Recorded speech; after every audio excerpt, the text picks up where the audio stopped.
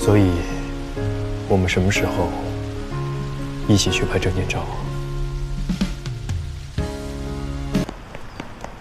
哇！身份证带了吧？当然带了。来不及去食堂吃了，买了个玉米汁。好呀。走吧。你好，我是158的员工，这是我女朋友，来看篮球赛。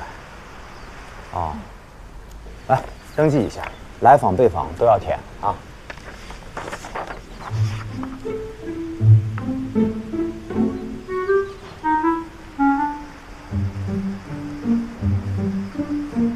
哦，不好意思，待久了习惯了。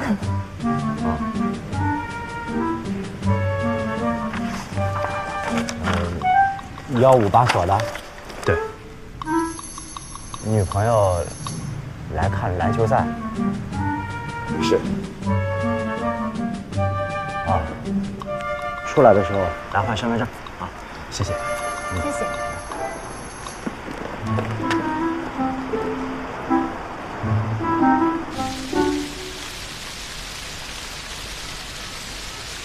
不饿吗？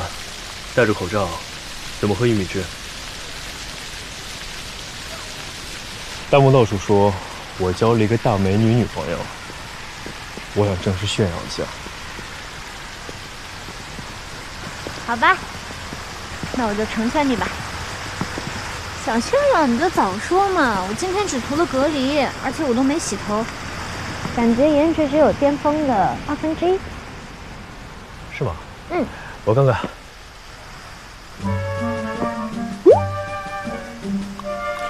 怎么能说1/2呢？起码2/3，够了。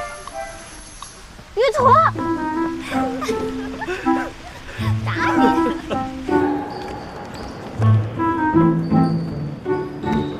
哎，于途，你跑哪儿去了？这比赛马上开始了。马上到，在门口接晶晶呢。接谁？晶晶。哦。妈呀，这样刺激了。小野，我刚给于途打电话，结果他说要去门口接那谁来看比赛。那谁是谁呀？你说清楚点。朋友。真的？不会吧？不会就是大梦之前一直说的那个大美女女朋友？太好了，这大梦之前说的我好奇死了，真想看看这女朋友到底有多美。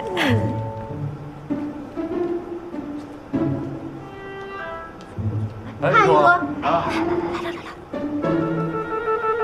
于途，这儿。于途这女朋友怎么看这么眼熟啊？乔晶晶，是乔晶晶吧？什么情况？我们打一篮球比赛，还得请女明星打啦啦队啊？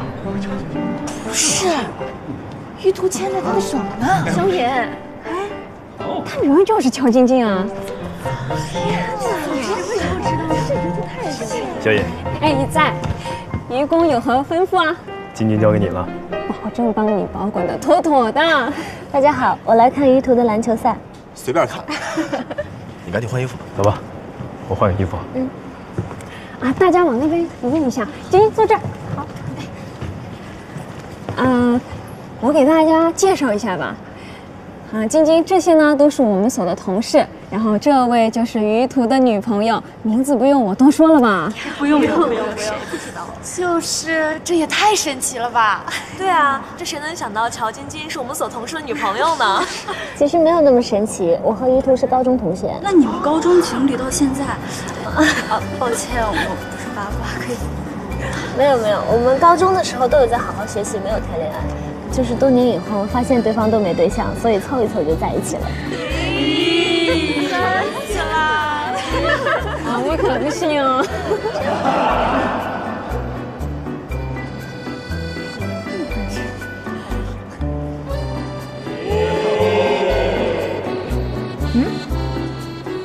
比赛马上开始了，你过来干嘛？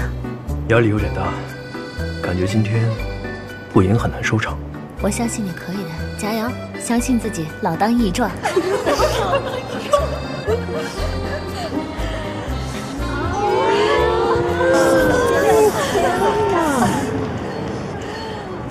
晶晶。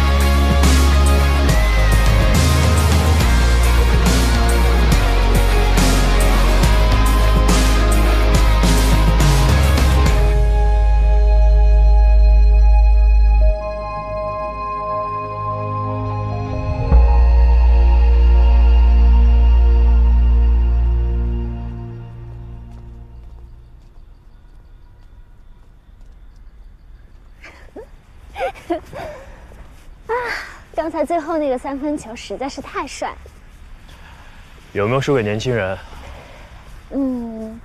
跟你自己比的话，倒还是不太行。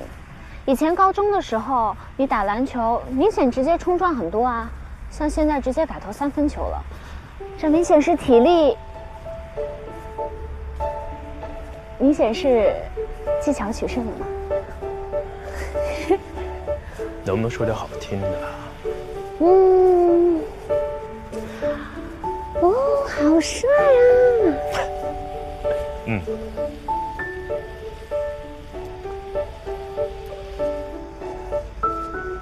我好喜欢。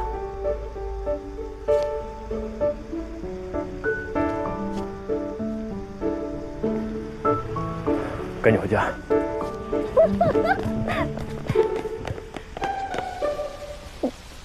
怎么样？我的证件照有没有美若天仙？嘿嘿。好，你让我看一下你的，是不是真的像你说的那么帅？我来比一下，谁最好看。